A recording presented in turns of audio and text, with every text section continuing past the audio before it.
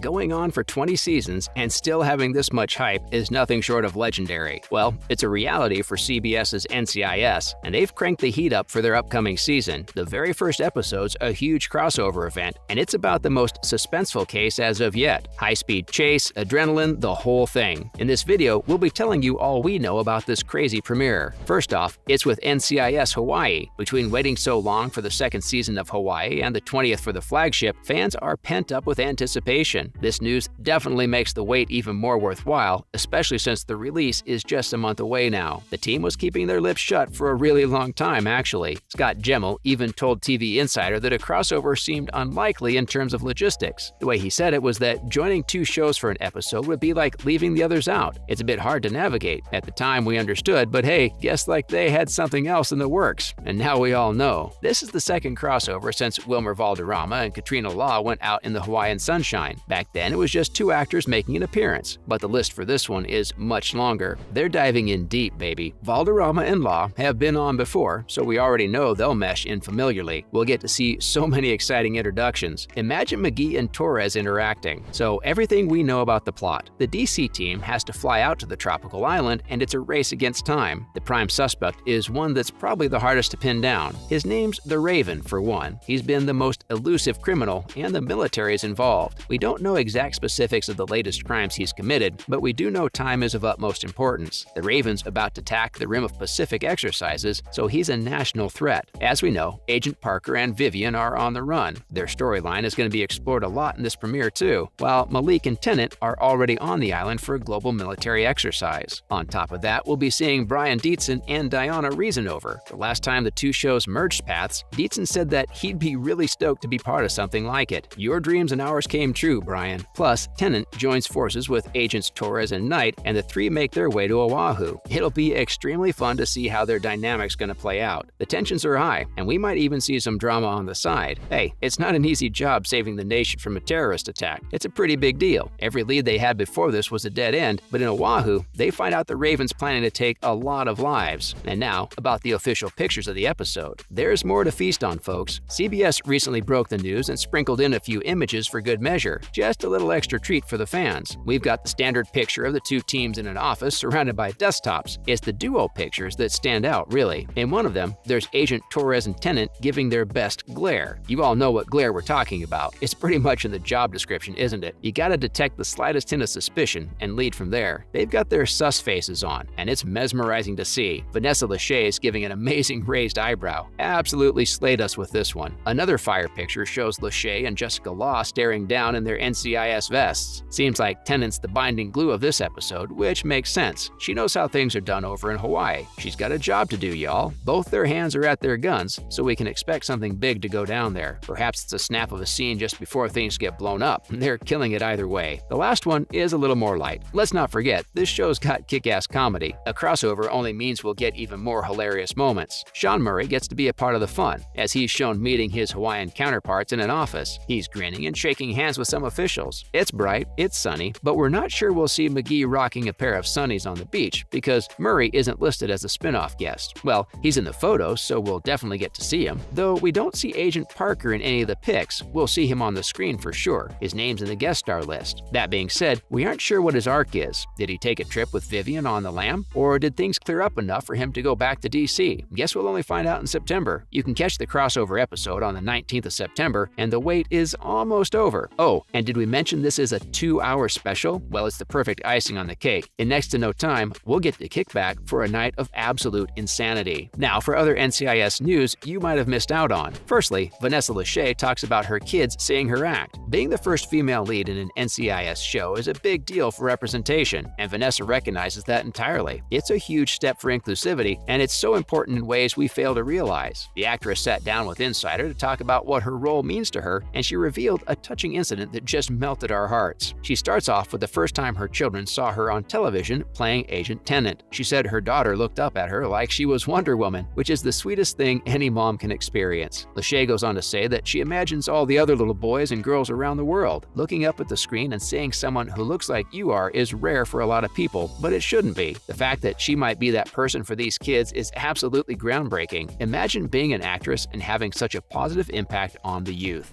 Granted, NCIS really isn't a show show for kids, but when you see minorities in lead roles more, that definitely gets the ball spinning and allows for more exposure for other actors as well. It's a step towards something bigger, and we can only hope it gets better from here on out. How can it not, when Agent Tennant is the most badass lead ever? Next, Caleb Castile confirms return of a key set location. One thing about the fandom is that we always have a premiere to look forward to. In this case, it's the 14th season of NCIS Los Angeles. It can't come sooner, y'all. But don't worry, filming is well underway. Castile, who plays Devin Roundtree, posted some Instagram stories recently that gave a peek into set life. It's a pretty iconic location. The moment you see it, you'll recognize it. It's none other than the boat shed. If you're an intense fan, you know how important this location is to the show. It's where the most intense interrogations have happened. Caleb makes it clear that the shed ain't going anywhere. He records a video scan of the entire set. "Boat shed days be the best days," he captioned it. Caleb, we're with you on that. That in mind, we don't have a whole lot of info about the plot yet. With his sweet sneak peek, we can guess that there's going to be some serious back and forth. Interrogation scenes and the adrenaline they pack are just another type of vibe. All we can do is wait for the casting list of the antagonists. Lastly, Mark Harmon opens up about his departure from the show. While it's true that we won't know the full extent of what happened behind the scenes, it was still a little messy. Of course, both Perrette and Harmon had their reasons for stepping away from the show, but only recently did we get some comment from Harmon about his departure from the show. He revealed some of his thoughts in a special featurette on the DVD version of the 19th season. This is your sign to invest in DVD sets, y'all. There's so much exclusive content you can access. Anyway, Mark said that what always drew him in was playing his roles in a fresh way. By then, he felt that the direction Gibbs took was honest. It made sense to him plot-wise. There wasn't any peace to be made per se. He was already satisfied with Gibbs' arc. He also said that as far as he's concerned, he's not retired from NCIS. Leroy is still alive and active in Alaska, and so is he. Plus, Harmon's very much involved behind the scenes as a producer in some episodes. He's part of the family forever. Well, that's all for this video. What do you think of the huge crossover between NCIS and NCIS Hawaii? Let us know in the comments below. Be sure to leave a like and subscribe to our channel for more content like this. See you in the next video.